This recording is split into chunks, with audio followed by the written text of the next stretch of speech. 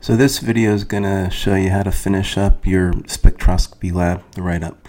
You should have data that looks something like this. I made this data up, so your numbers will be different.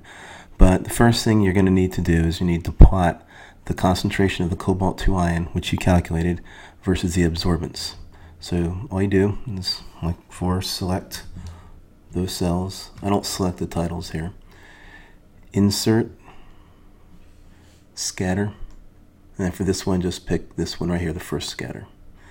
Now you need to do a few things. Let's get rid of this series. Don't need that. Then we're going to need to put the best fit straight line. To do that, go to Design. It's already there. If you have to click this and see where it says f of x right there, just click on that. There's your equation of the best fit straight line. I have to get rid of this again, I guess. Now we're going to need to adjust the axes because XL is starting at 0 automatically. So to do that, in Layout, see up here, Layout, go over here where it says Chart Area, click that, go down to Horizontal Value Axis, then Format Selection. Now the axis options minimum, we're going to fix that at our minimum, which for me was 0.0269. 0.0269, and the maximum 0.1509. Close that, and then we're going to fix the y-axis also, same way. Under Layout, click on this arrow here, select Vertical Value Axis, Format Selection, and then minimum, we're going to fix at your minimum. For me, I just made this up, it was 0.18. Fix the maximum, for me is 1.01. Close. There we go. Move the equation of the best fit straight line where I can see it, you can see it. Chart title.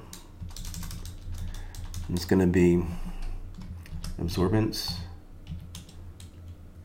versus concentration of cobalt-2.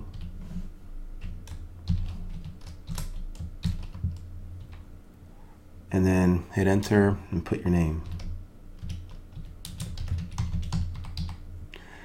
And label the axes. Y is absorbance, which has no units. And X is concentration of cobalt-2.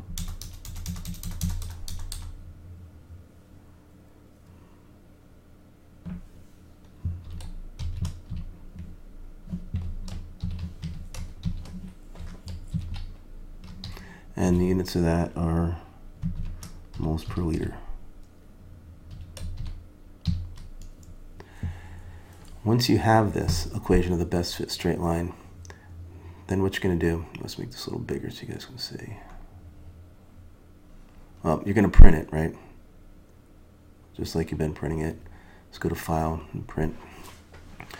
Now that you have the equation of the best fit straight line, you're going to solve for X.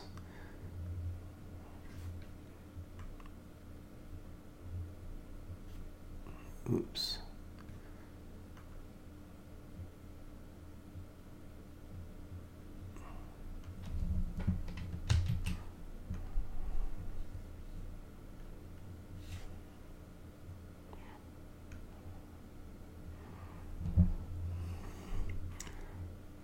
So you'll have your equation of your best fit line. It's in this form: y equals mx plus b.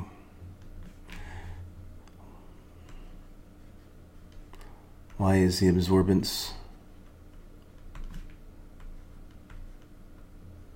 of your unknown. You measured that. X is the concentration of cobalt-2 ion.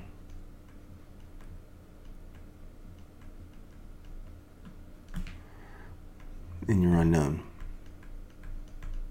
So all you do is rearrange this equation,